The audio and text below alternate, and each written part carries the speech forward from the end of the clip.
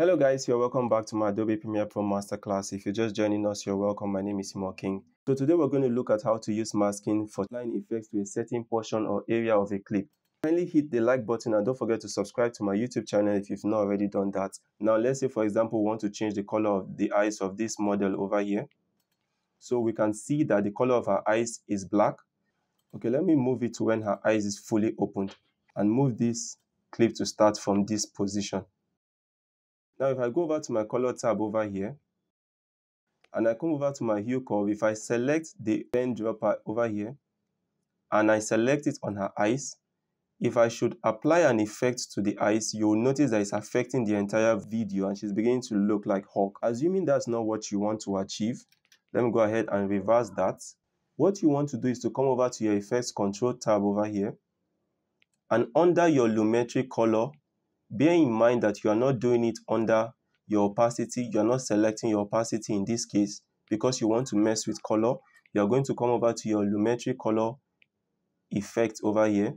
Another thing you need to take note of is that it's important that you start from the beginning of the frame where what you are trying to mask begins to show. So I'm going to start from the beginning of this clip over here. So I'm going to come over to my lumetri color here and select my pen tool.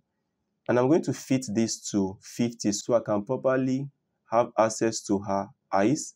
And now what I'm going to do is to begin to mask around her eyes. So I'm going to place some mask. Let me make this 100.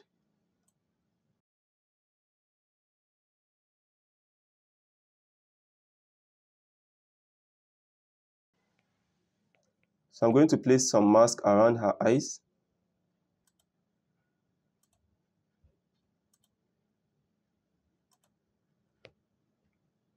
And now any effect we apply on the lumetri color tab over here is going to affect only her eye portion. So let me just go back to fit this and come over to my hue versus saturation curve here and raise this up.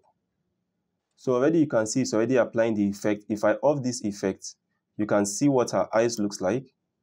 And if I on it, okay, let me make this easier for you to see.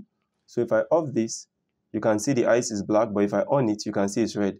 But to make it more obvious, I can come over here and increase the effect on her eyes. So if I off this now,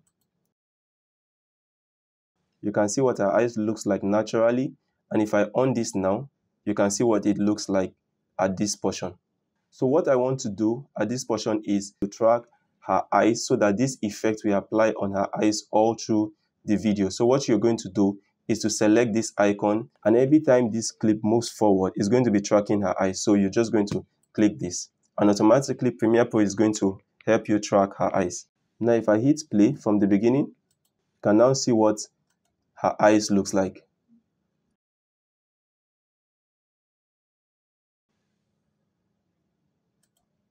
If I off this, you can see what her eyes looks like.